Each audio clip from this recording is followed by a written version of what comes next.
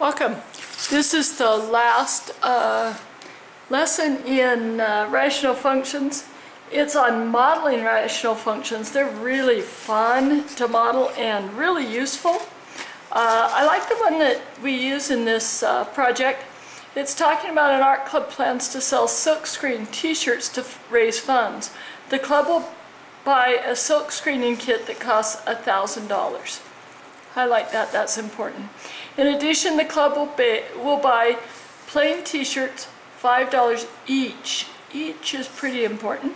And we'll spend $2 per t-shirt for supplies needed for silk screening. The club plans to sell the t-shirts for $15 each. Okay? What profit will the sale of each t-shirt bring the club? Okay, so the first thing that they step you through is they have you look at the total costs.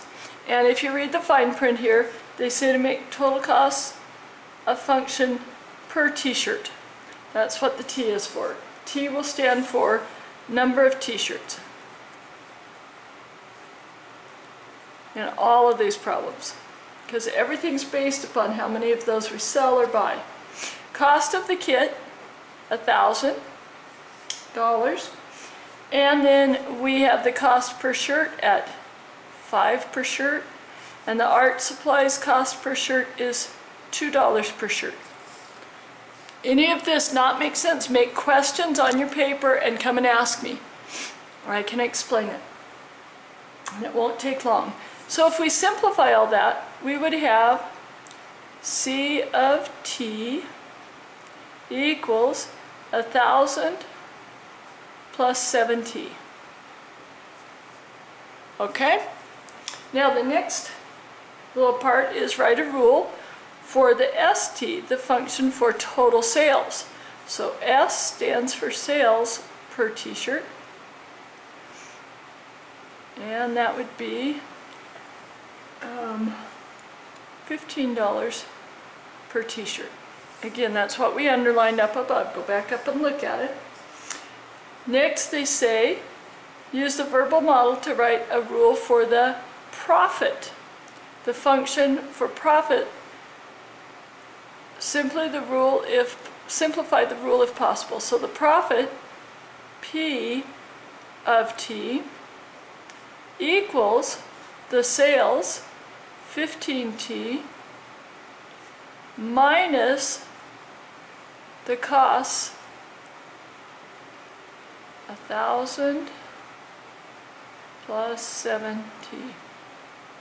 So in simplifying this, we would distribute this negative to each of these, and we would have 15t minus 7t. So in simplifying this, we would end up with 8t minus 1,000.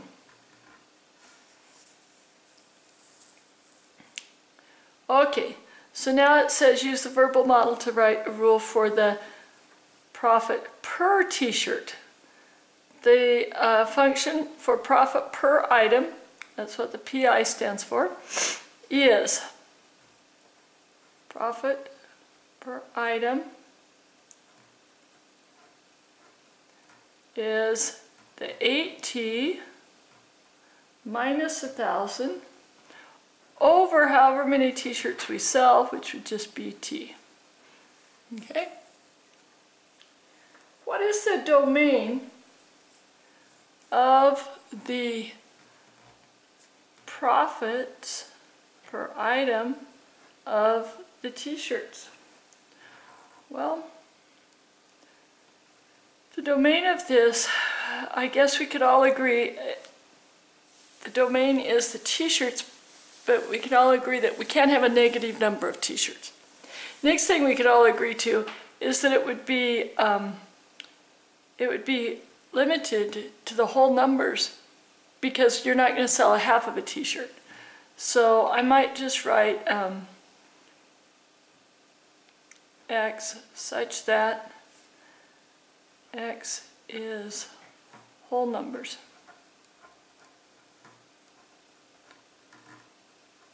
And that would be 0, 1, 2, and so on. Okay?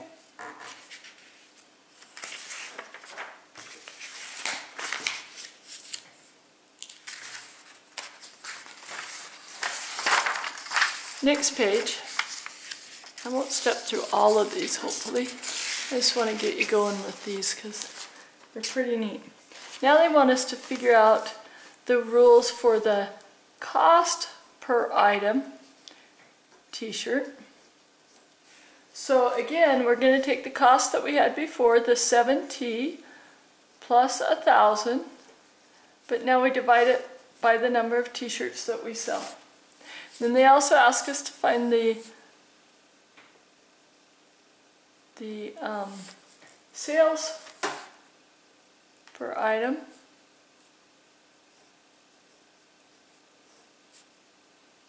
And it was 15T, and now it'll be over T. Now it says, show how you can obtain the profit per item from the cost and the sales. So again, we have the profit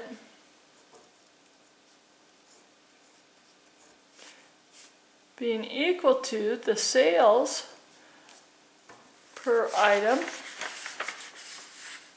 just like they said on the front, minus the cost per item. So we would have 15T minus 7T plus 1,000 per T.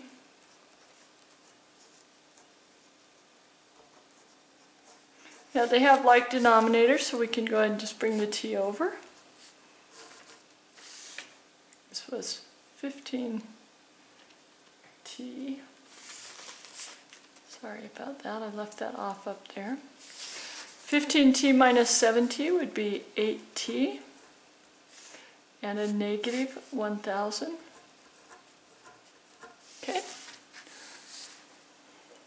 Now it says write the rule for profit per item T in graphing form. So we would actually distribute that T, as I've shown you to do when you're graphing these, under each.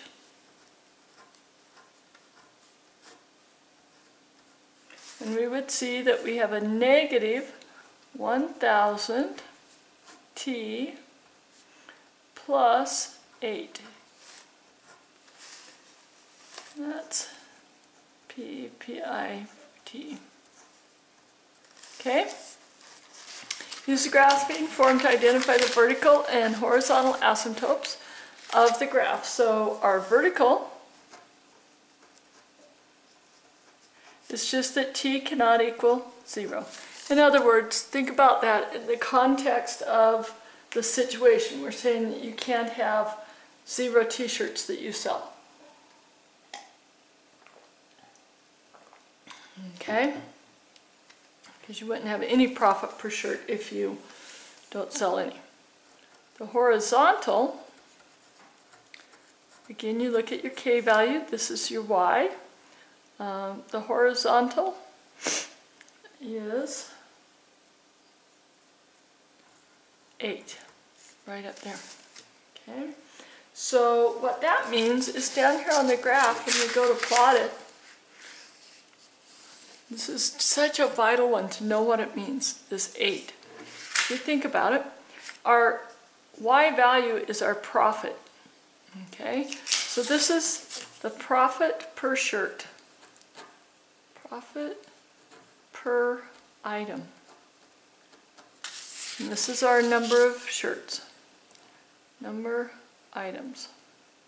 I'm just writing items so that you can think about this in other circumstances.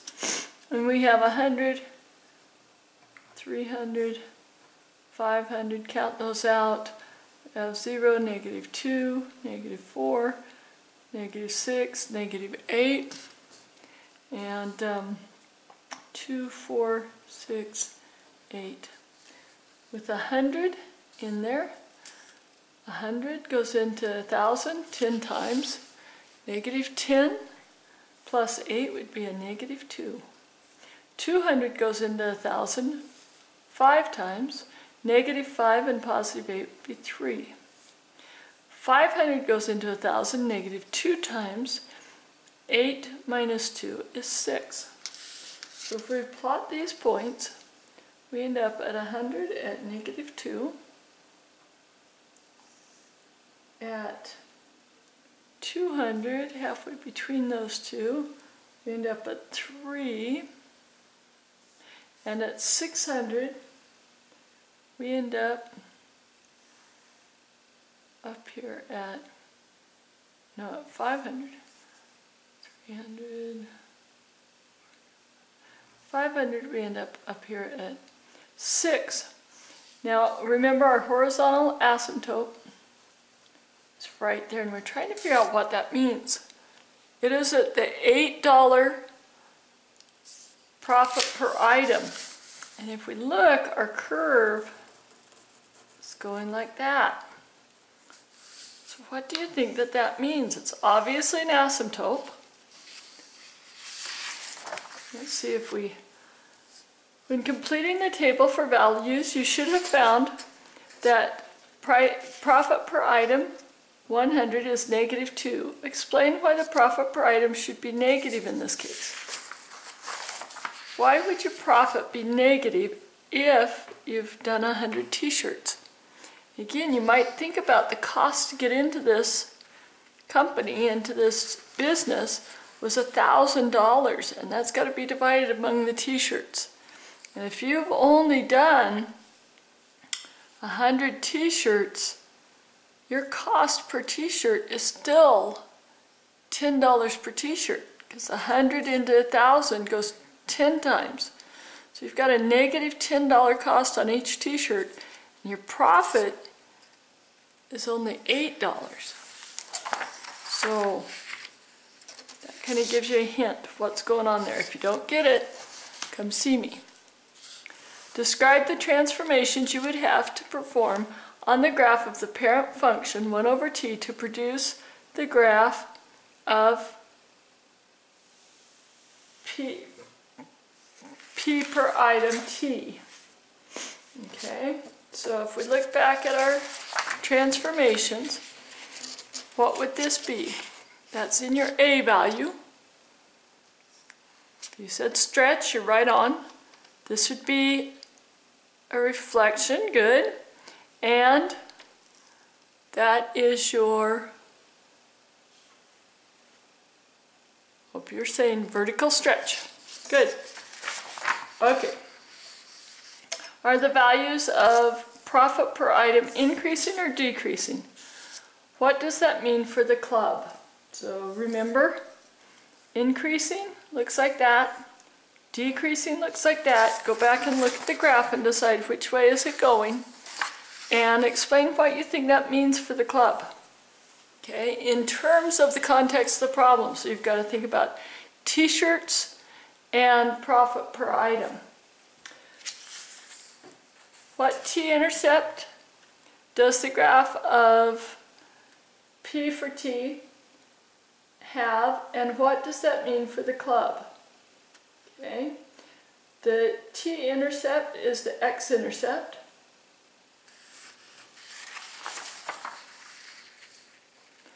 So where does it intercept the x? Right about 125. Think of what that means when we were explaining that the 2 down here was because you owed more than what you were making on the t-shirts. That was why you were down at 2, is it was costing you $10 a t-shirt and your profit was only 8. So what do you think the 0 there would mean at about 125? Instead of being negative $2 per t-shirt, you're at 0. So put in the context of the problem. For what values of the profit per item is negative?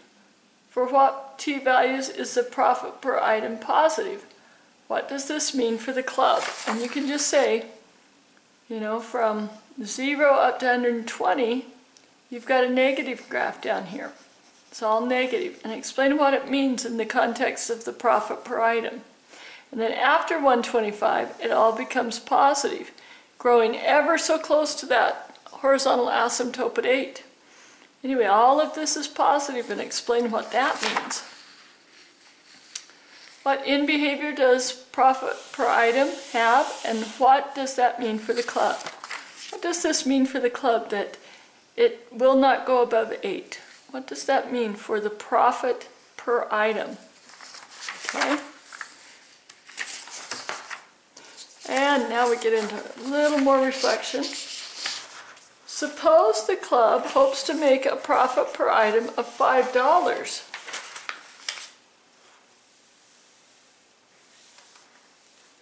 Use the graph to estimate the number of t-shirts that must be sold.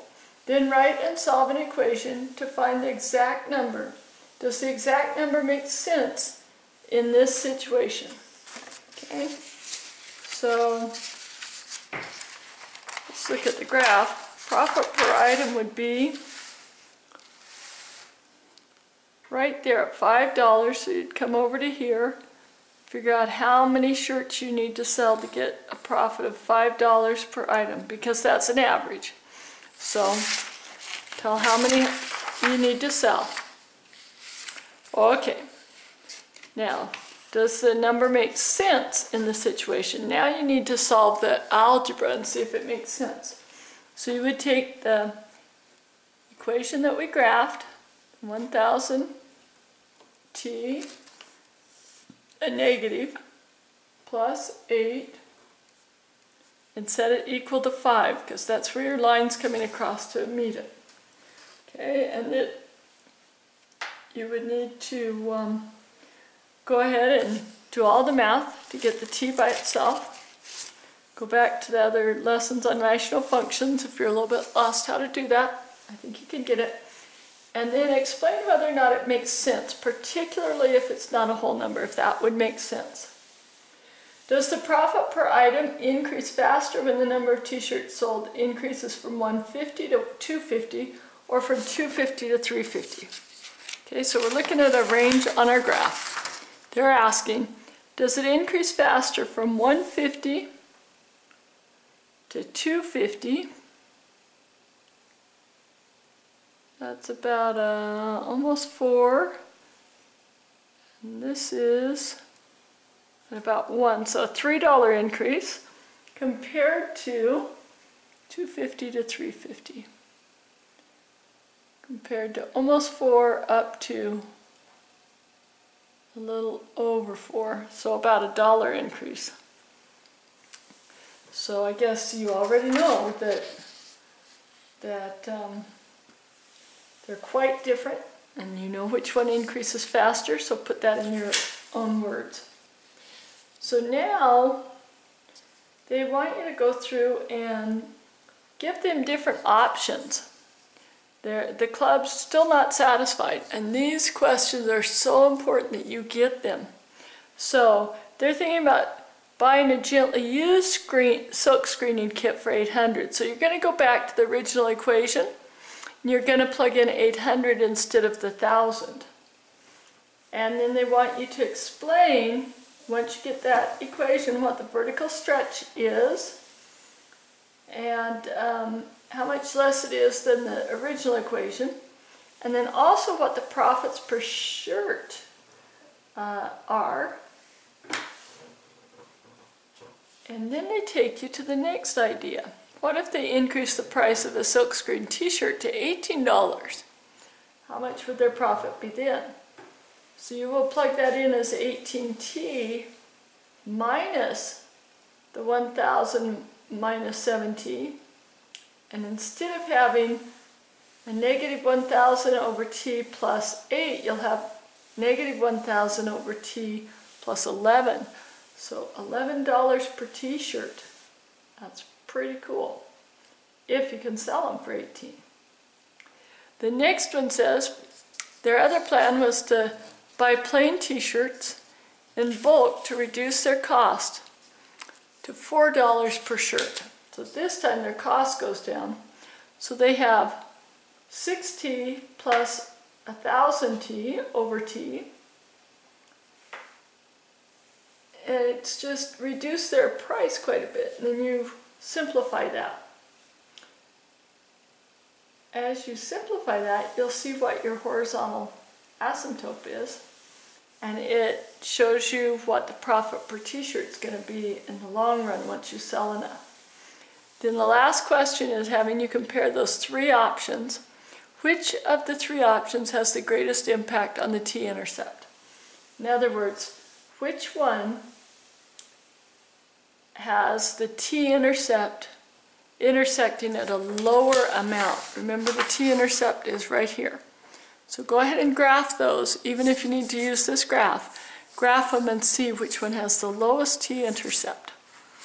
Okay, thank you very much. We'll see you tomorrow in class. Hope you got this.